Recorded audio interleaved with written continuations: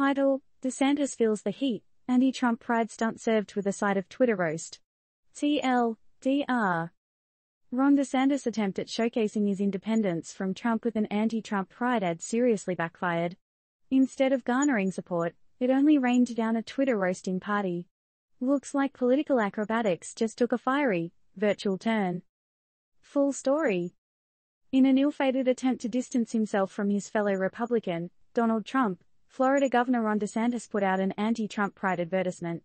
However, the move seems to have ricocheted back at him like a boomerang from down under, attracting the infamous Twitter roasting instead of applause.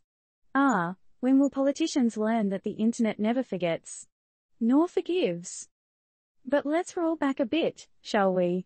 What was DeSantis thinking here? Was this an attempt to stand out from the pack and appeal to the wider electorate? Was he trying to shed his Trump-esque skin and grow a new, more colorful one? Or was this just a grand misstep in the intricate dance of politics? Fair skin, fair skin. In the ad, DeSantis strayed from Trump's typical rhetoric. But, oh boy, the Twitter sphere didn't take it lightly. Users from all around the globe geared up and served the governor a well-roasted portion of virtual reality. I guess even in politics, actions don't just speak louder than words, they scream. The ad, presumably meant to give off the vibe that DeSantis was his own man and not just a Trump echo, had the opposite effect. The brutal Twitter roasting just emphasized the ties between him and Trump, with the backlash highlighting the stark similarities rather than the differences. Ouch, talk about backfire. Now, why should you care about this? I mean, other than for the pure entertainment of the Twitter roast. Well, it serves as a crucial reminder that political posturing doesn't always translate to popular support. And it begs the question, can politicians successfully distance themselves from their controversial allies, or is it just a futile effort? In a world where everything is under scrutiny and nothing slips through the social media cracks, DeSantis' fumble reopens the debate about authenticity in politics.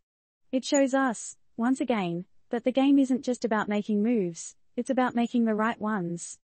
And as this saga continues, one can only wonder, will DeSantis manage to crawl out from under Trump's shadow and establish his unique political identity, or will he forever be seen as a Trump clone, stuck in an infinite loop of Twitter roasting? So, what do you think? Can politicians break free from their past associations, or are they doomed to live under their shadow forever? Let's keep this conversation going in the comments below. Disclaimer: the information in this article is based on news and is not intended as any form of advice. Always consult with a professional for advice.